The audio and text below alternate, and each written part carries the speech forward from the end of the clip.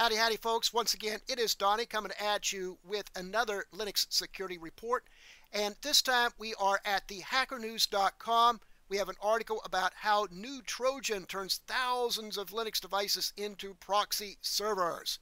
And I know I've said this before, I keep hammering it home that we as Linux users cannot just be all smug about how our operating system is more secure than Windows and that we never have to worry about security. We never have to worry about getting any types of malware on our systems. Well, we do have to worry about getting malware on our systems. Now, it is true that there are certain types of malware which don't really affect Linux.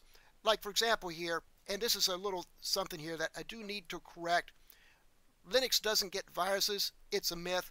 Well, actually, it's not a myth. Linux doesn't get viruses because what they really should say here is Linux doesn't get malware. It's a myth because there are a lot of different types of malware out there. And a virus is one thing. It's one type of malware.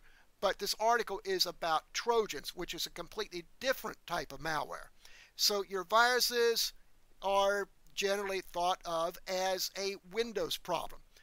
Trojans, however, can affect any operating system. A virus is going to automatically do damage to your computer if you click on a website, for example, just visit an infected website, or if you just download a file and open that file, even if it's just some sort of a data file, PDF file, graphics file, whatever, if it's infected, it'll put a virus on a Windows machine.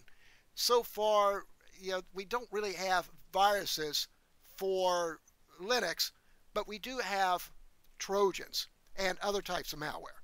So a Trojan is going to be a program which you would download, and you would think that it's a program which does something good, but you run it and it might appear that it's doing the good thing that it's advertised to do, but then you will find out later that it's actually doing some sort of harm to your system, either deleting files or sending information home to a command and control center, to whoever is operating that Trojan or whatever, right?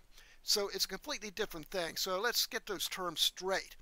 But anyway, we have a new Trojan that's been discovered in the wild that turns Linux-based devices into proxy servers, which attackers use to protect their identity while launching cyber attacks from the hijacked systems. So it sounds like they're using these Linux devices as maybe, I don't know, it doesn't really say for sure, but maybe denial of service attacks or something like that. I really don't know.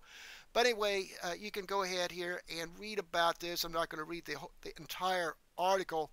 But anyway, one thing it does here is once backdoored and the attacker gets the list of all successfully compromised Linux machines and then logs into them via SSH protocol and installs a SOCKS 5 proxy server using this Linux proxy 10 malware on it. And the Linux malware is not all sophisticated because it uses a freeware source code of satanic SOCKS server to set up a proxy. And according to the security firm, thousands of Linux-based devices have already been infected with this new Trojan. And then, I mean, you can go on and read about it further.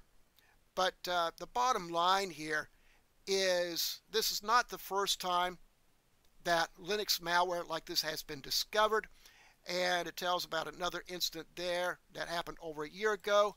And over here at the register.co.uk, here's another article about another type of Trojan that targeted badly secured Redis servers and turned them into coin mining monsters, and this is from last August. But there's one thing here in common with these two stories. It's the fact that it's not the operating system itself that's not secure, that's poorly designed. Linux is designed very well. It's designed a lot better than what Windows is in a lot of ways so far as security goes. And one of the ways that it is better is that by using unprivileged accounts instead of administrator accounts all the time, the way that is common with Windows. We have a better separation between administrator privileges, super user privileges, and normal user privileges. Problem is, too many people out there completely negate that advantage by logging in as the root user all the time.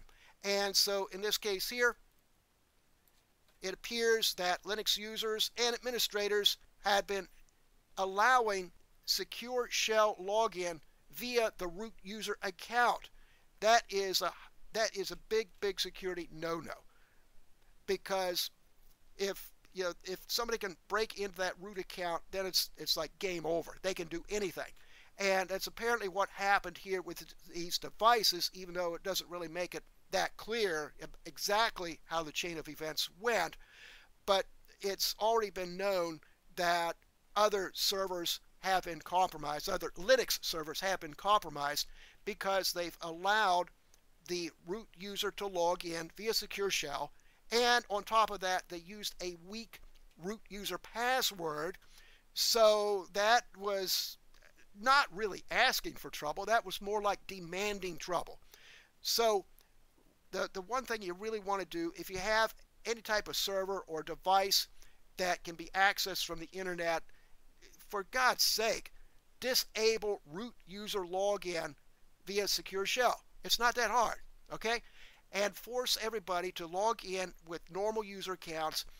Give them the proper pseudo privileges to do their jobs, and only to do their jobs if they need pseudo privileges at all, and just don't let them log in via the root account. And then on top of that, you can also just enable the login via the public-private key exchange, and then disable the username and password login altogether. And that way, when all these botnets out there scan your systems and find that they're not allowed to log in via username and password, they'll just go away and leave you alone, okay? And over here is the same way. It was this problem here with Reddit, with the Trojan that got planted with the Reddit users.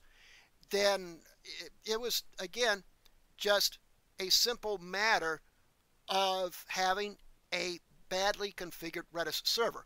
So the good news is that while the Trojan target Linux systems, it doesn't rely on a Linux flaw to run. The problem is instead between the ears of those who run Redis without requiring a password for connections. If that's you, know that the Trojan will use Redis to make a connection and start downing the parts of itself that do real damage. So yeah, like I say, it doesn't matter what operating system you run. None of them is going to be completely secure unless you make it secure. It's got to be configured to be secure, and you have to not do dumb things like allowing passwordless login into a server, okay? So anyway, I think that's pretty much it for the Linux security report for today. If you like the videos, be sure to like and subscribe and tell your friends about us, and check out the other videos here on my channel. We got some good tutorials, commentary, what have you. I try to make something for everybody. So anyway, I think that's it. So we'll catch you next time, and y'all take care.